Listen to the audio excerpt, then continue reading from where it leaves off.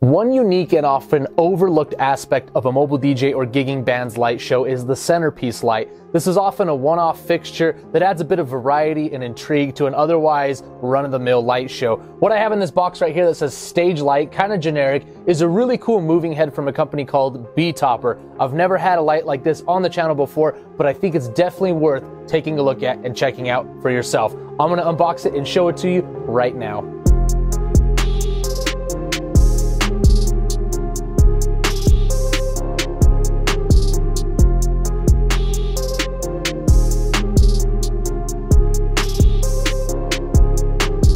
What's up, everybody? Welcome to the Phase Reviews YouTube channel. My name is Jordan. If you're new here, thank you for joining me. If you're a subscriber, welcome back as always. Like I mentioned on the table, I have a BETOPPER triangular shaped moving head. Some call them the spider, some have other names for them. It doesn't really have a model name that I can see, but it's really, really awesome. And I've took some footage of me using this in action. I'm also going to show you what comes in the box, talk about the important features of the light, and let you know whether or not I think it's worth picking up for yourself. Before I dive into that though, make sure that you like the video, leave a comment, subscribe, and ring that notification bell so that you don't miss any content coming in the future. Let's dive into it. So first things first, on this channel, I like to do a good unboxing. So we're gonna see what's inside this generic stage light box. On top, you're going to get your warranty card as well as a product user manual. And then the light itself is going to be covered with a nice bit of foam right here. Now, if I tip this up so you can see, that is how the light comes packaged to you in the box. We're going to talk about the construction once I get this out, but the first thing that I noticed when I picked it up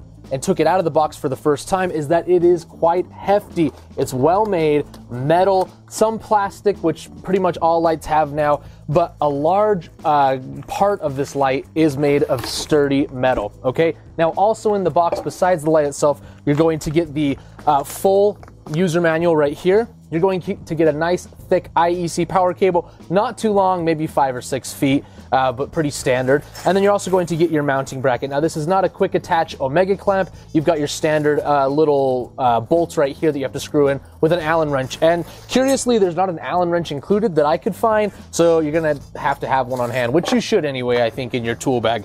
Now, we'll put this piece of foam off to the side. This is the light itself. It's pretty easy to hold because it's got some built-in handles right here, which makes rigging this up a breeze. It's very nice to have. If you've got this on some truss overhead, you need to hold it up. Having those handles makes handling the light a lot easier. You don't have to put a lot of tension on the head itself.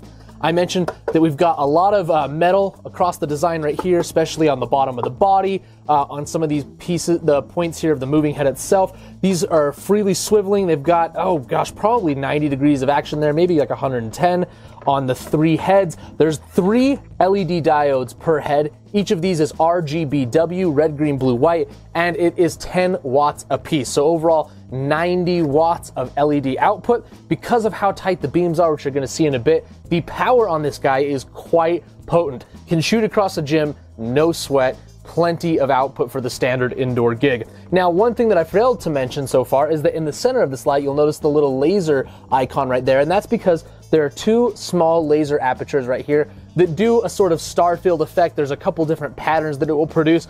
I honestly might even just tape over these with electrical tape. If you like the laser effect, more power to you, but I'm all about the beams, and that's where this light really shines. Now, this has continuous rotation. It can go infinitely in either direction, which is really awesome. A lot of lights don't have that, and it makes for some really cool effects.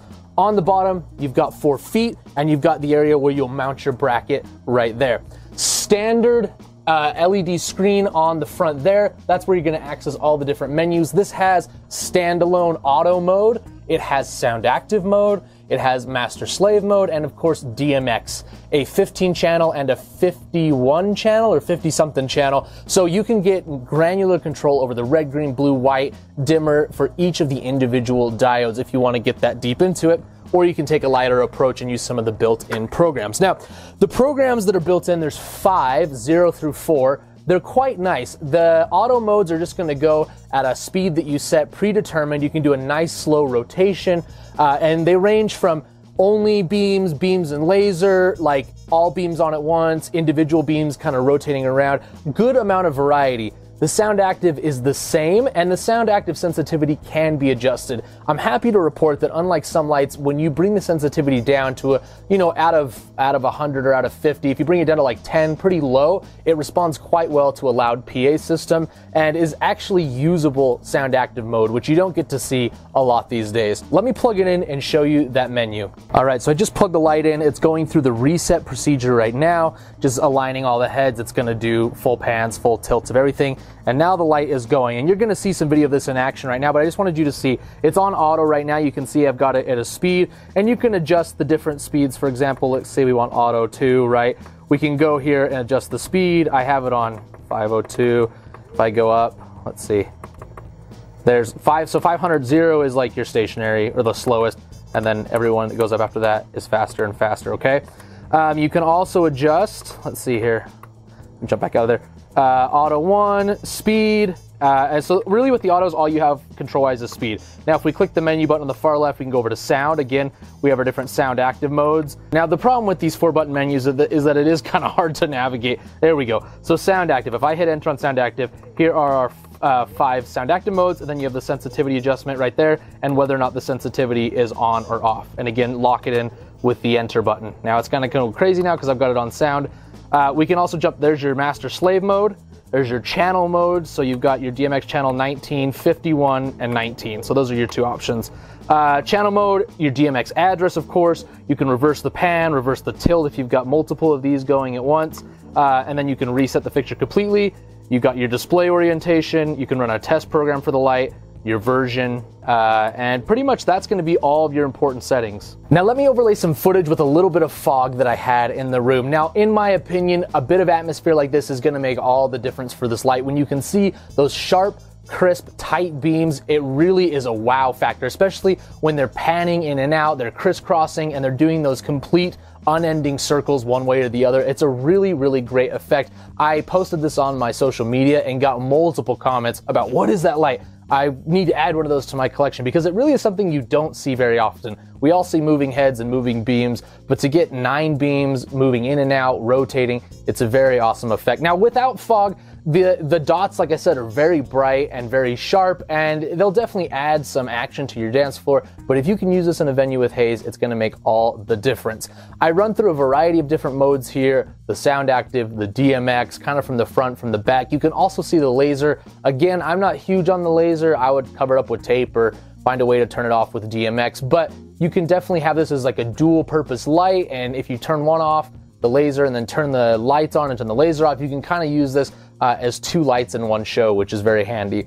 Overall, though, the effect is very unique. It's very powerful for the price and for the size, and I'm really happy to have this in my collection. I'm going to kind of swap this in and out with my Eliminator Vortex that I use as a centerpiece. I think this is a worthy contender and definitely in the running for one of my favorite centerpiece lights that I've ever seen. So if you want to read more about this, I'll include a link down in the description. You can go buy through there, support the channel. I would, of course, love you for it. If you're not picking one of these up today, that's totally okay. I'd love to have you as a subscriber so that you don't miss any future videos. Go ahead, ring the notification bell as well. And like the video, leave a comment. Do you have a centerpiece light that you like? Have you used something like this that's the triangular multi-moving head? Have you used the Eliminator Vortex like I've used, or is there another one that you prefer to have in your lighting arsenal?